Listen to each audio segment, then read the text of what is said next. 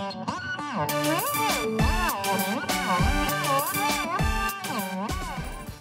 everyone, Jerry from the West Lincoln Library here again for our next STEAM project. Today we are going to be talking about, can you guess, volcanoes. And here's a model I built, and I'm going to teach you a little later how you can make your own. And it's very simple and very cool. Then I'm going to take this outside and blow it up. So it's going to be, and I'm going to teach you how you can blow up yours too. So it's going to be lots of fun. Okay, before we talk about volcanoes and how they're formed, we have to talk about what the Earth is made up of. And if you see my chart at the top, that's the 4 main layers of the Earth. And at the very center of our Earth, 6,371 kilometers down, we have an inner core. It's called the inner core, and it's a solid iron and nickel mass, like a big ball of steel.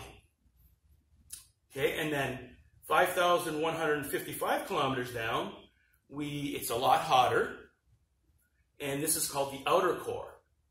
And this is liquid rock with metals in it too. There's iron and nickel also. Okay? And then 2,900 kilometers down, we have what we call the mantle. And these are solid plates of rock that float on top of the liquid rock. Okay? And then if we go up between 6 kilometers down and 35 kilometers down, that's the mantle. That's the plates. Okay? And then from 6 to 35 kilometers down, that's our soil base. That's the rocks in the soil that's built up. And they call that the oceanic crust, the Earth's crust. Okay? Now if you see down here, on this map, I have all the major plates of the world marked out. And these plates are floating on top of the magma, on the liquid rock. And sometimes they hit and they rub against each other. And that's how we get earthquakes, right? Just imagine 2 huge slabs of rock coming together, and smashing together and rubbing. It causes everything to vibrate. And this can also cause volcanoes, because what happens if one plate slips on top of the other, it comes up through the crust, and it forms the volcano shape, the cone. And when that happens, it weakens the mantle, okay? And it creates gaps in the mantle where this hot rock, liquid rock and iron can escape up into the earth. And it's called magma, this liquid rock. When it comes out of the volcano, it's called lava. And it usually moves very slow. And we've all seen, probably on TV, lava flows, right? Red, liquid rock, slowly coming down the mountain, burning everything and covering everything in its path. But sometimes, when the gap kind of seals over, hardens up, it's still fairly weak. It's not too thick, and gases can build up. And that's when volcanoes erupt and explode. Okay? And that's called a pyroclastic flow. Okay? That's the explosion. And that puts out tons and tons of dust, hot ash, throws rocks and lava out. It's very dangerous. The ash alone makes such a big cloud that scientists say that it could actually cools the earth 1 to 2 degrees because it blocks the sun, and that could harm crops. It's bad for your lungs to breathe it in, and it's a hazard to planes flying. It's fairly dangerous. Okay, and of course the explosion. If you're anywhere near the explosion, the explosion can send ash and hot lava for kilometers and kilometers around. Also, when it blows up, the force, the wind it makes, the force, it's like hurricane winds. It'll knock down whole forests. Okay? And then the last hazard is the lava flow, which is slow. Most people can get away from it, but it can destroy houses. There is one benefit to the lava flow. It brings new nutrients and soil from the middle of the earth and helps new plants to grow. Okay? So, now that we learned a little bit about volcanoes, I'm going to show you how to build one like mine here. Very easy. And then I will take mine, like I said, to go blow up.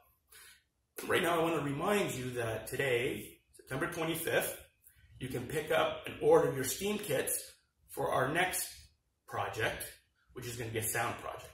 And it's called Sensational Speakers. So, and the video for that will be released October 9th. So, so as of today, please order your kits. Limited quantities, so order them quick. All right, let's get to making this volcano. All right, everyone. All we need to make our volcano is something flat and stiff, a piece of cardboard or a piece of wood for your base. And you're going to need a bottle with some. I need the water to make our paper mache, because this is basically a paper mache. So we have a plastic bottle we will put in the center. And then you're going to get some tape. And I like to use this painter's tape because it peels off easy, it rips easy. And you don't have to be fancy, this part. Just tape the bottle so it doesn't move. And this is all going to be covered with the paper mache.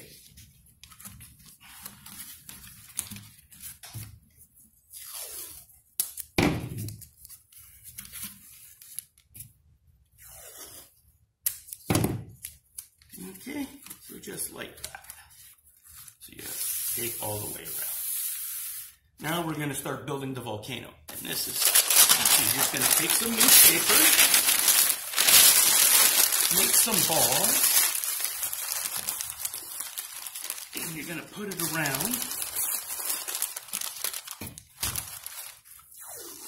And tape. You're going to make the base of the volcano. Okay, and like I said, this part doesn't have to look pretty because we're going to cover it with paper mache. Okay, so that's one piece.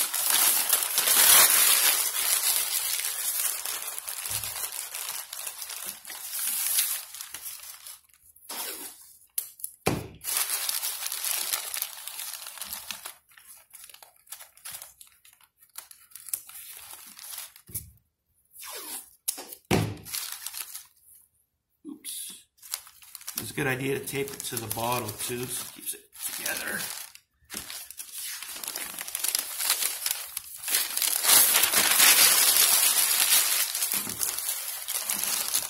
Another piece here.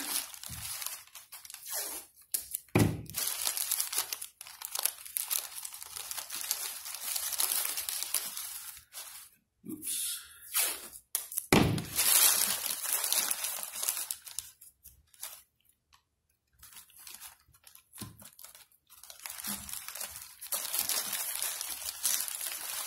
There we go. Crunch it in good here.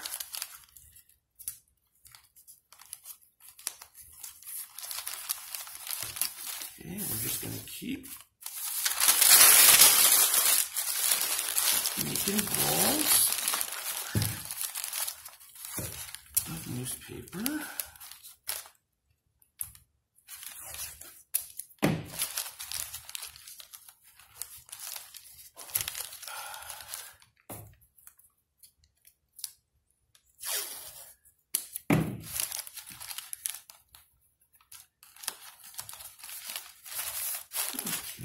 Looks like it's good enough for our bottom layer. And then for the next layer, I like to just get one piece and kind of make a snake out of it. We have to go smaller as we go up to make the cone shape. It's going to tape right here.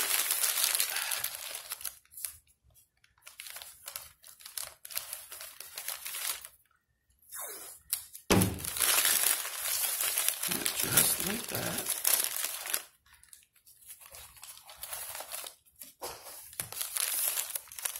And remember, volcanoes aren't perfectly cone-shaped. There's a lot of rocky crags and different shapes to them. That's pretty good. And then you put one here. Just want to squeeze it a bit.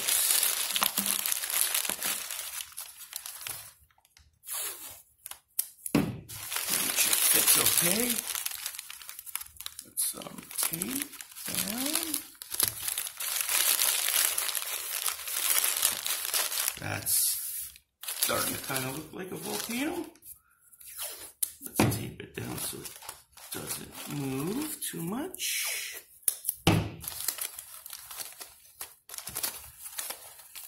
we're adding half a piece, smaller piece on top. Just to round it out a bit.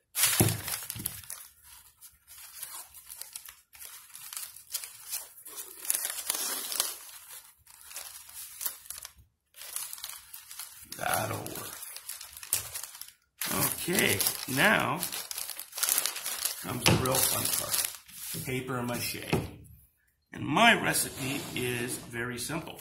I have flour and water. And a tip for the parents, if your kids want to keep these around for a while, or if they're using them for a science project, add a little salt to the flour. That way, because it is a food, it will start to go moldy. But the salt will take care of that. All right, so I have our flour and water in a bowl. Okay, and you want to mix it up. I'll mix it up with my hands. And you want it like pancake batter. You want it thick, but not too thick and not too watery. Just a nice consistency that you can play with. And if you've never done paper mache before, this is fun. You can get messy. Okay, so there we go. And now all you do is you rip up some pieces of paper, of newspaper, and you start covering. Cover it with your glue, your paper mache, and start layering it around. Like so. Okay, and just make sure you don't cover the opening of your bottle. That's about it. Like I said, you may want to let this dry for 10 minutes or so, and then you can put a second layer on so it's a little stiffer. Okay? Ooh, mine's stuck to my paper. See? That's it. And now you can, once it dries, I left mine for maybe 3 hours before. It was still a little damp, but it was okay to paint. I painted mine. I made a little backdrop. I bought some cheap animals at the dollar store, some dinosaurs, and I stole some of my mom's fake plants to use as trees. And that's it. And if you don't have paint, another good idea is I'd get some extra paste in your hand and rub it on the outside, and then go outside and get some dirt. And you can put the dirt on top, it'll stick, and then dry, then it'll actually really look like a volcano, and you can put little rocks. Okay? Now I'm going to take mine outside now and show you how to set it off. And basically we're just going to use cola and Mentos. Okay? And a tip for the parents, if you want to make the cleanup a little easier, use diet soda. That way there's no sugar and it's less sticky. All right, so we're gonna go explode my volcano now, and just remember to, as of today, you can order your S.T.E.A.M kits for our next project, and the video will be released October 9th. So I'll see you outside. See if we can get this volcano to spew. Now, I said we were going to use cola and Mentos.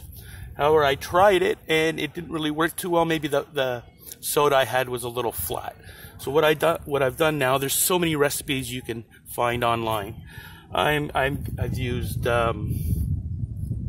baking soda and pop, and we're going to see if we can get some lava to flow. Okay, so I'm going to start pouring it. Let's see what's going to happen. Got a pretty big bottle here, so it's going to take a while to fill. There we go. There we go. Actually, if you use vinegar, it would be a lot better, but you can see. There you go. And you can see the lava flowing down. You can add some ketchup too, to really have the color of lava. But there you go. And you know what? Let's see if I've got a Mentos here, if it'll do anything. Ooh, I might have got the wrong Mentos. But that's the gist of it. Easy to make, easy to decorate, looks really cool. And you can just have fun pouring things in and see what splurts out. Vinegar would work really well. It's still bubbling a bit.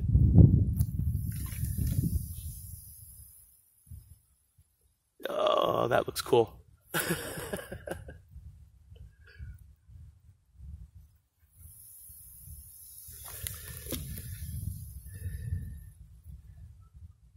And actually, if you add some food coloring to it, it'd look really cool.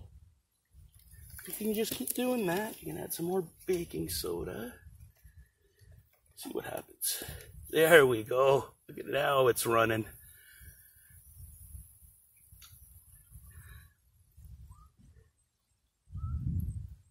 Well, that's it for this week. Make sure you pick up your S.T.E.A.M kits for the next project, and I'll see you again soon. Bye.